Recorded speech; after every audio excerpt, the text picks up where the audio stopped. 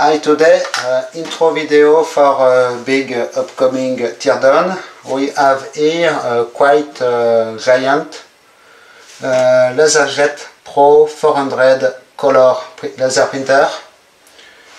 So I got it from work because it is broken.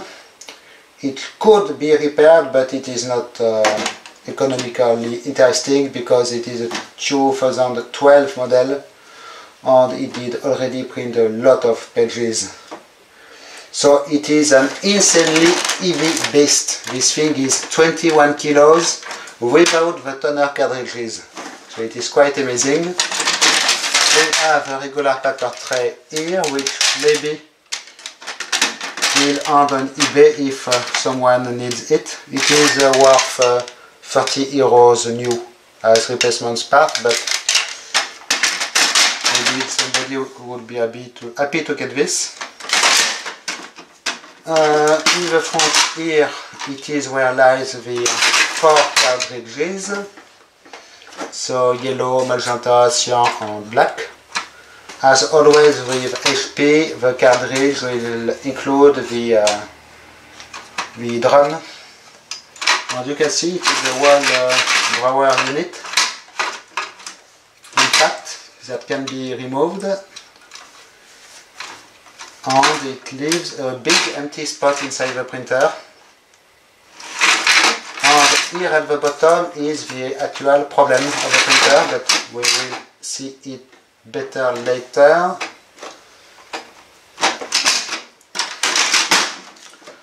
So we have on the side panel with vent holes and cover for optional memory, which was not fitted here. The back is pretty beefy, as you can see. We have here a big back cover. We have a mains, plug, USB and network, of course. So this unit, I guess the oven is here somewhere. We have here a whole pile of stuff in this area, and including a fan. There is a fan located in this cover, which is not really usual.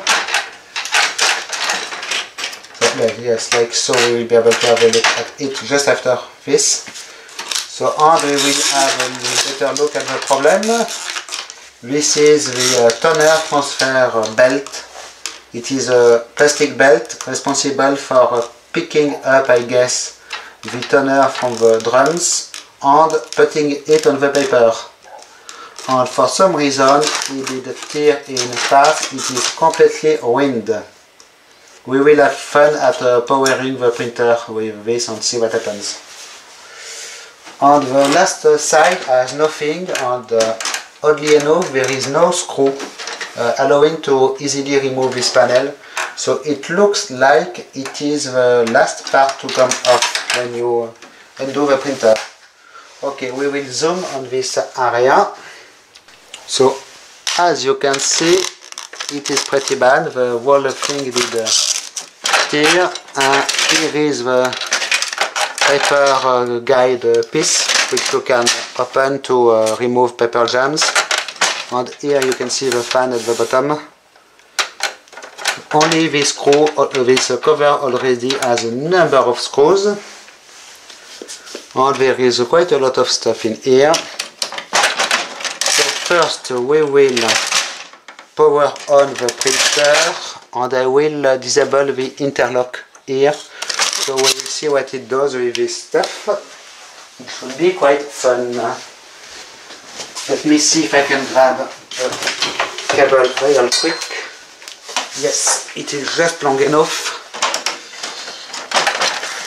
So the power button is on the front here somewhere. I will disable the interlock and we power on. So oddly enough, it will only complain about the missing toner cartridges. It will not complain about this mess in here. As you can see, it is pretty sad. So it is mostly all what it does, in fact. after this. It does a cycle and nothing else.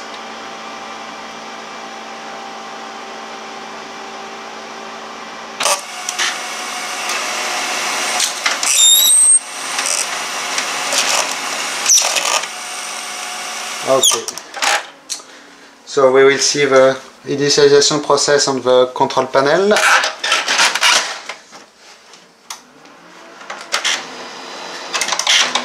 If I can turn it off. Okay, I believe you will have a good view at the LCD panel here. So by the way, this user interface here is really a pain. Because if you want to set the IP or something like this, you have to go in the menus, sub-menus, and really it was not convenient. The only good thing is that it is when it is networked, it will display your IP address, and it will display also the level of toners. So maybe it will work better if I plug the power, but my cable is too short, of course. Excuse me 1 second. I have to change wall socket. This side on this. Okay. So what do we get? Power. So it says Hewlett Packard with little arrows filling. Makes the angry noise, fills the arrows. Said ready for 1 second, and now it says install supplies, because of course we have not any cartridge. So I wonder what could happen if I installed supplies, but sadly the cartridge were already sent to the recycling, so I cannot do it. And I will surely not buy 4 new cartridges for 1 scrap printer.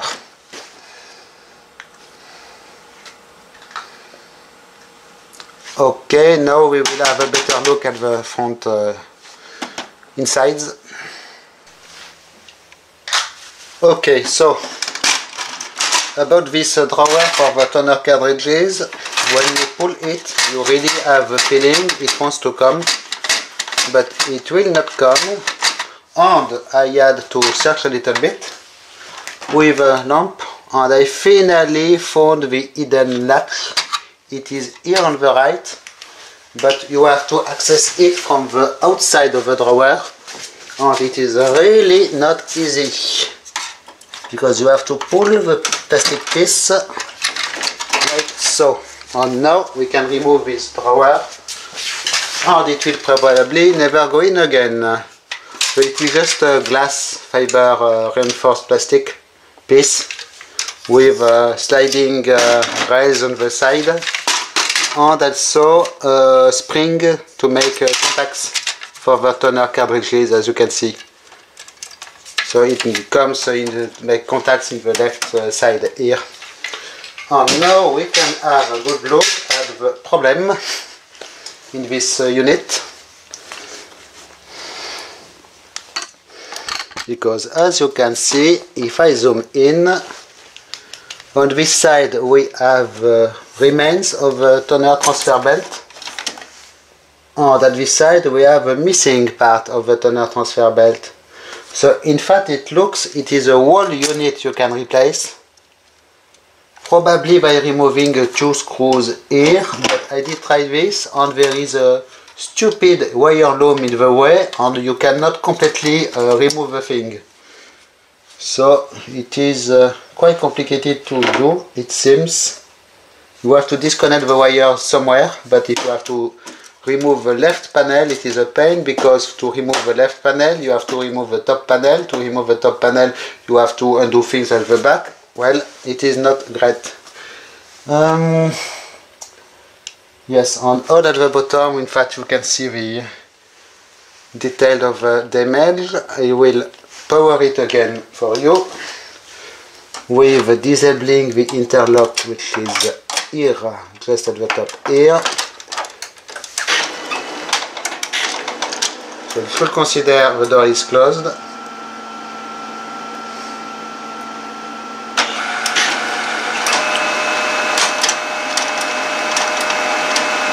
It is turning and doing stuff, but nothing more. If I open the back cover, maybe, and reclose it.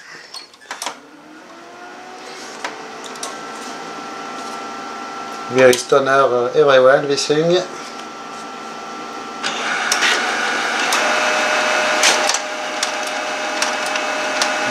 No, it will not turn. So we will have a look at a better look at the inside in this compartment.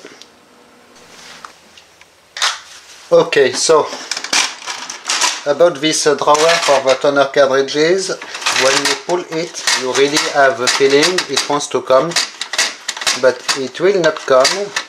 And I had to search a little bit with a lamp, and I finally found the hidden latch.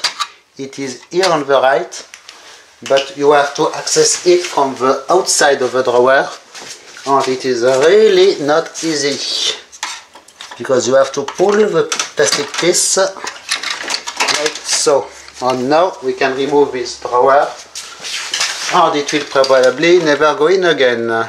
So it is just a glass fiber reinforced plastic piece with sliding rails on the side, and also a spring to make contacts for the toner cartridges, as you can see. So it comes in make contacts in the left side here. And now we can have a good look at the problem in this unit. Because as you can see, if I zoom in, on this side we have remains of a toner transfer belt, and at this side we have a missing part of the toner transfer belt. So in fact it is a whole unit you can replace, probably by removing 2 screws here, but I did try this and there is a stupid wire loom in the way and you cannot completely remove the thing. So it is quite complicated to do, it seems.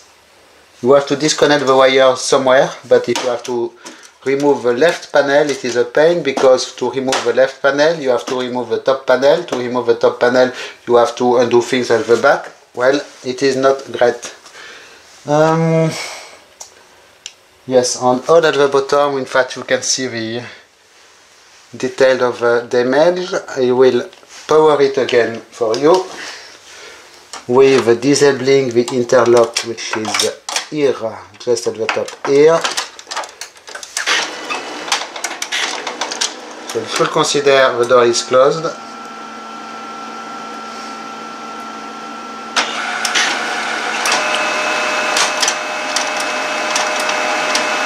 It is turning and doing stuff, but nothing more. If I open the back cover, maybe, and reclose it.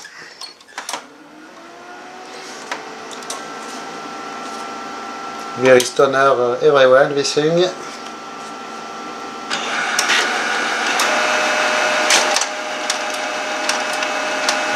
No, it will not turn. So we will have a better look at the inside in this compartment. Okay, I was able to access the web interface of the printer, so we can check the information of the printer. We have a precise model number here, serial number, and the total amount of impressions. You can see 43,227. It is quite a good number, I believe. The other infos are not interesting, but here we have the event log, and as you can see, seems the problem started here at 42,500 prints, because we have already a color plane registration sensor error, So I guess the color plane is the toner transfer belt, but it seems it continued to work until this point where it was dead, because we have 4 errors at the same page number, so it is when the piece did tear off, probably. Color plane registration sensor error, main motor rotation error, so the thing got stuck. ATB motor start error, and the top sensor error. And interestingly enough, this we have a 4-page register, we have another event, but no description. Here you have the numbers, so maybe it will allow to find more information about these errors. Usually in this log you see only the paper jams or empty toner cartridges or things like so, but these are quite catastrophic errors, and really it was the death of the printer. Okay, let's continue with the teardown. Okay, I hope you did enjoy my little error log web surfing. So now, last power off of this thing. Shutting down. Bye bye. So my plans for the next part of this video series will be to try to remove all the body panels and also the front and back doors. There is a lot of complicated stuff in here.